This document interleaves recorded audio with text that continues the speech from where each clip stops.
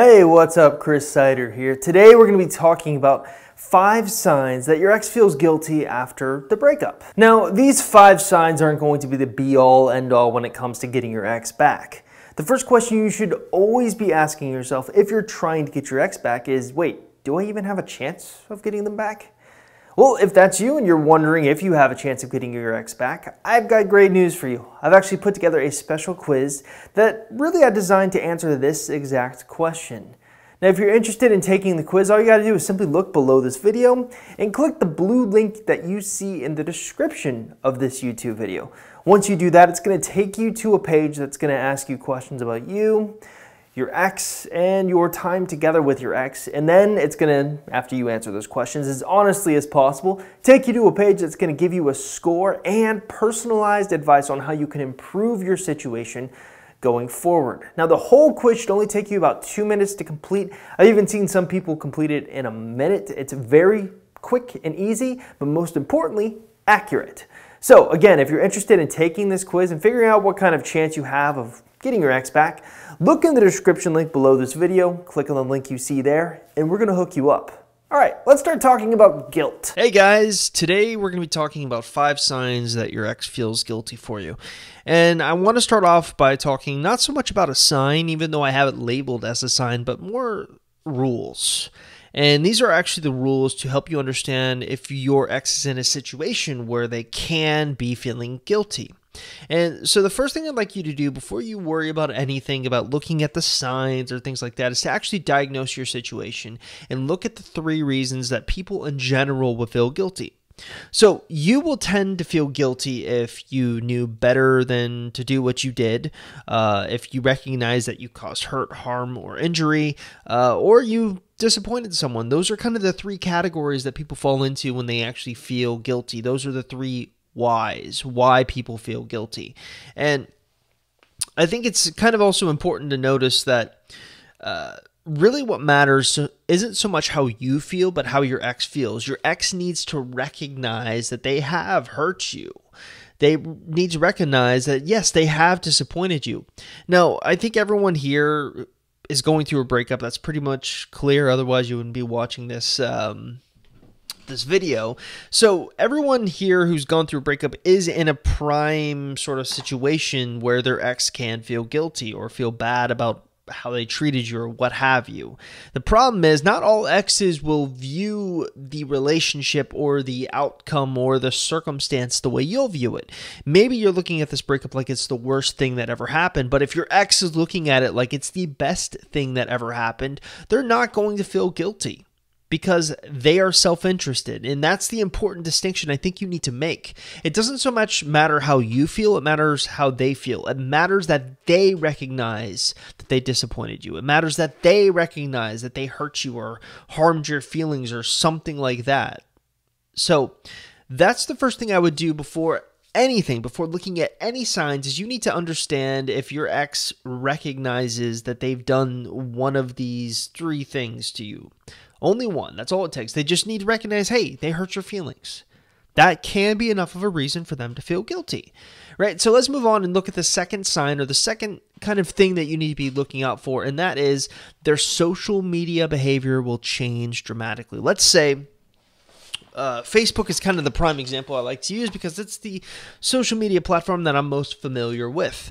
So Facebook, as you know, there's kind of a wall. It updates you when your friends or family or what have you will do something new, like post a video, post a picture, leave a comment, you're tagged somewhere. Anything like that can post up high on your wall. So if you always throughout your relationship, your ex was very, very inactive, meaning you would post something and they would not at all respond to it, comment on it, like it, or anything like that. And then after the breakup, you start noticing that they're doing the exact opposite behavior.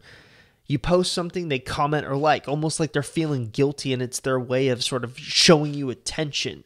That can be a sign, albeit not a really, really great sign and something that I wouldn't really hang my hat on. But the next one, I'm going to tell you a story about this one.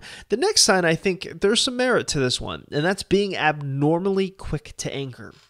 When I was 10 years old, my parents, for my 10 20-year-old birthday party, got me a pair of walkie-talkies. Now, if you don't know, they were essentially like the big thing back in the day before cell phones. Cell phones, when I grew up, really didn't exist. If they did exist, they were the big, bulky, kind of ridiculous-looking cell phones. Now, walkie-talkies were cool because you could talk, you can give one to your friend, and you can kind of talk and have a communication when they're way over on the other side of the playground. Revolutionary at the time. They gave, for the weekend of my birthday, my parents got me walkie-talkies, and I loved it. It was like the best gift they could have potentially ever have gotten me. Then I went to school and was really eager to show my classmates my walkie-talkies, very excited about this. And I show a boy named Wesley my walkie-talkies, and Wesley does something interesting.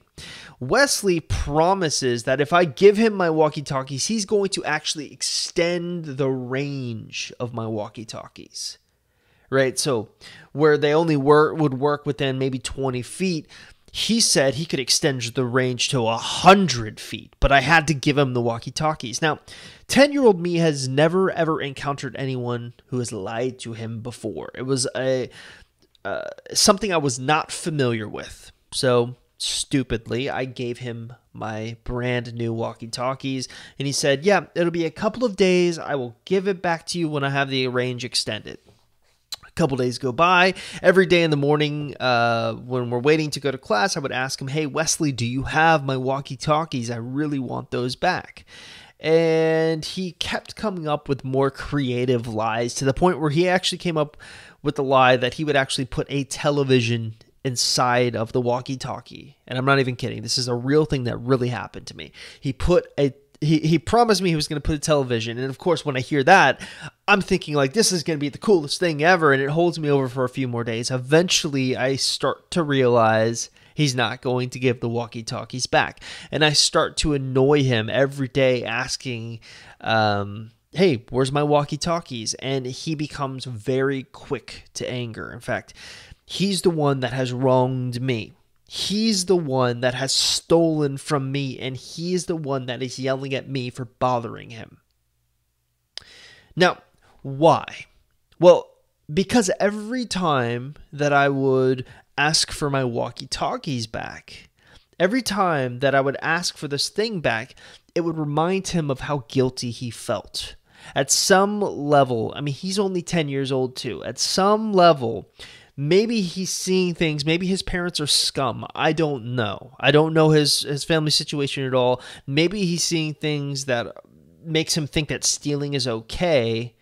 But chances are that's not the case. Chances are it's his first big experience stealing something from someone.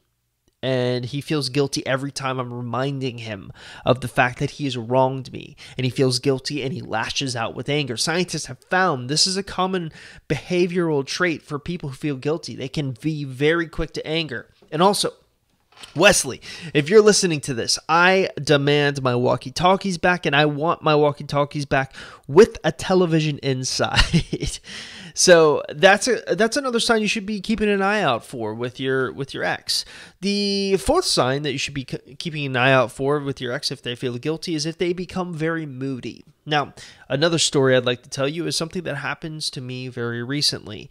If you don't know, I've been working a little overtime a lot on creating articles and YouTube videos pretty much every single day.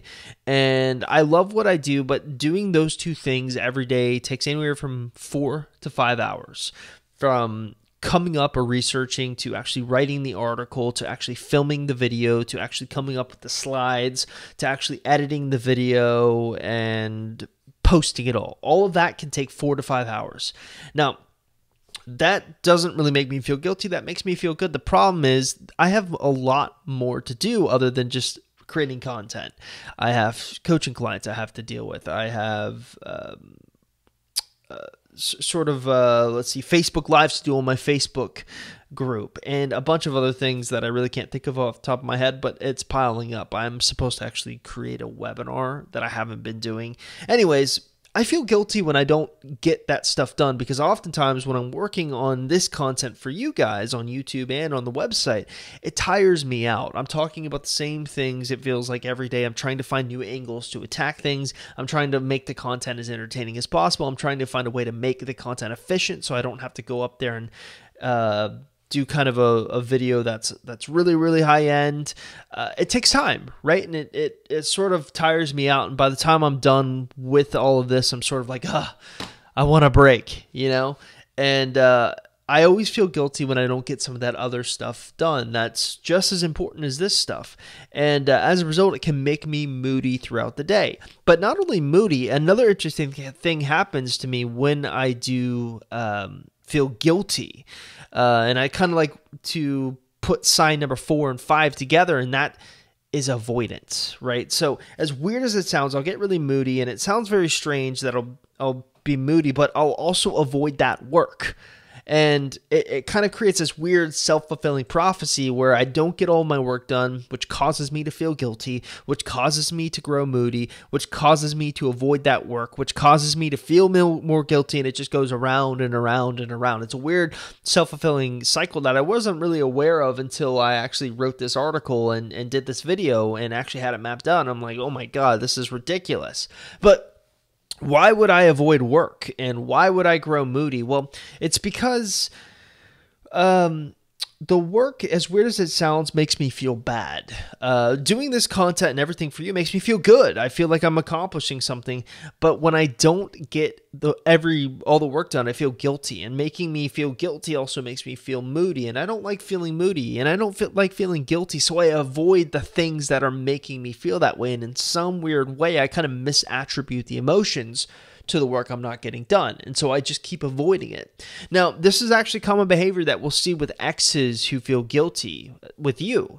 They'll grow very moody with you. And as a result, they want to avoid things that make them feel bad. That's actually why we don't recommend using a guilt trip on your ex, because it can actually make them misattribute those guilty emotions onto you and avoid you. And we don't want that. But it could be a sign that they are feeling guilty.